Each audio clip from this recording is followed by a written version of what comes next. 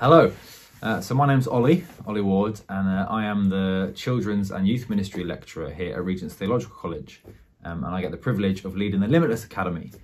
And this is a 3-year full-time or a 6-year part-time degree course where we're thinking about theology in the context of working with children and young people.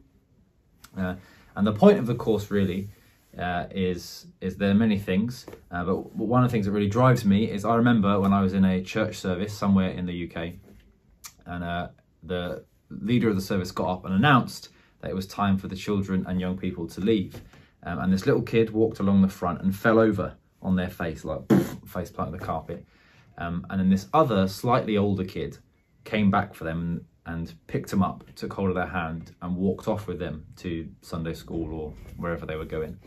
And God said to me, who is going to walk with this generation? Who is going to be there to hold their hand and lead them? And it was a bit of a kind of like a wake-up call, I suppose, or a commissioning for me personally, but it's also something that I think we're starting to see now in churches and contexts around the UK, that there are young people and children that need people to walk alongside them, to take their hand and walk alongside them. And anyone can do that, right? You don't need training for that necessarily, but the reason the course is there is because we want to do that in the pattern of God.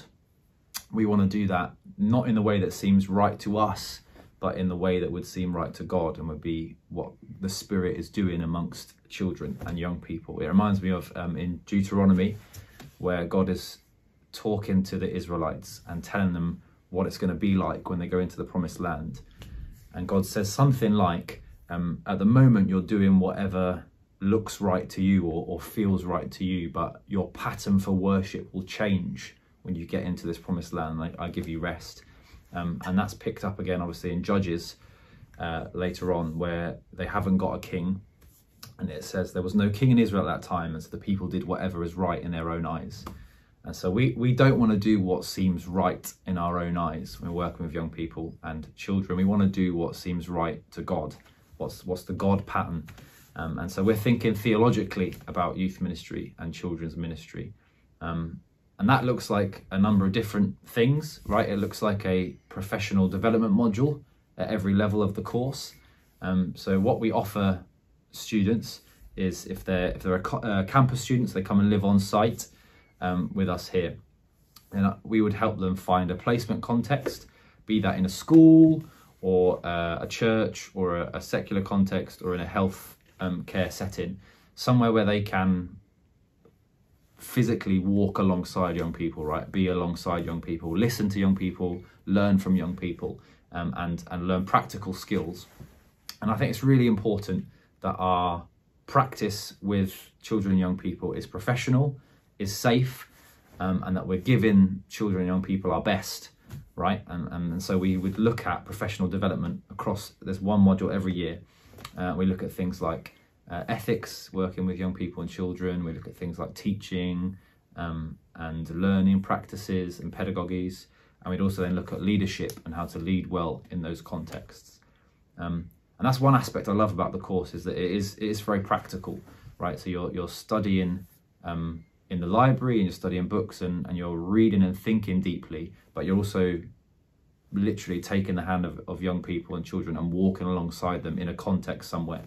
And if you're a context student, so you live in a local context somewhere in the UK, then that's usually with some sort of church or community venue that you have a pre-existing relationship with, and we would help you then work out what that looks like for your placement here.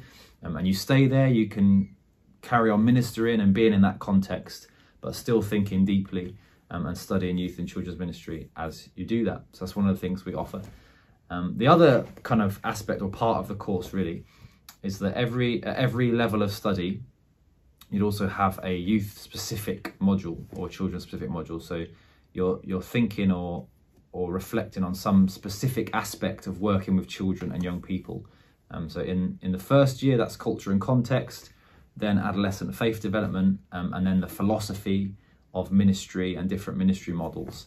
And the point of that is, as we said earlier, just to think, okay, what is what's God doing amongst children and young people? What's the culture like? What's it like to be a young person at a school? How do we help them theologize that context and see God at work there?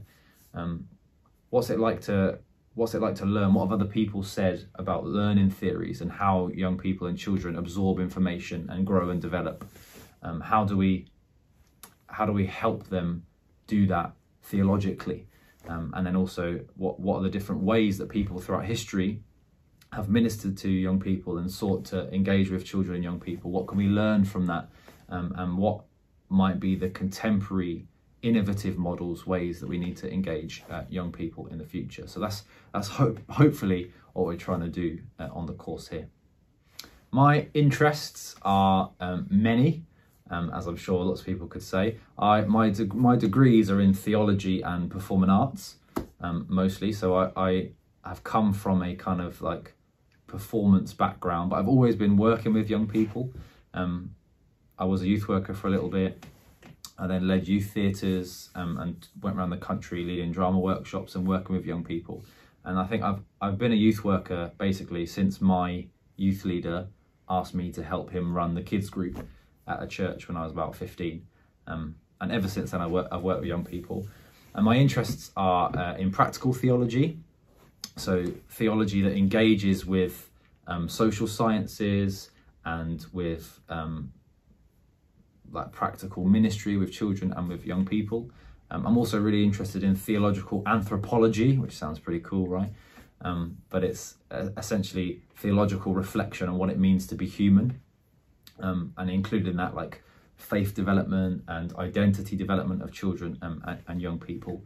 And then I'm obviously also really interested in performing arts and kind of creative communication and ways to engage people creatively.